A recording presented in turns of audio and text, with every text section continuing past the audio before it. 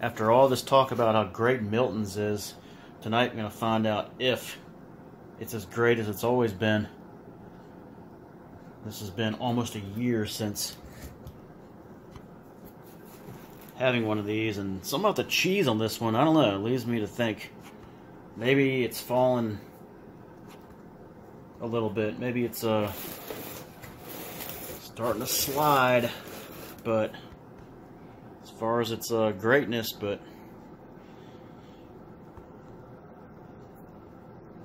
they haven't changed ownership and still getting good reviews. Besides people complaining about the prices, I don't see a problem.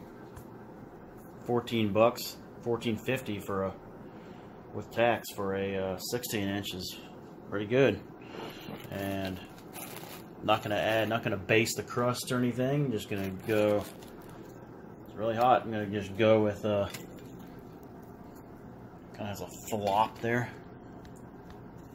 Just gonna go as is. All right.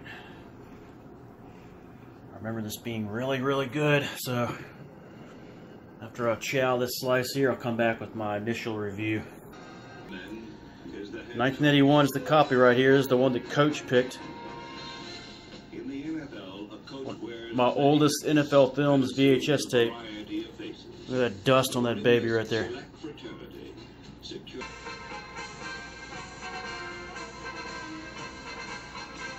can get it done. What's more, you gotta get it done. Alright, so one big slice down, and I gotta say, I'm not as enamored as I have been in the past over this. It's still really good, but it's got a real fresh sauce to it.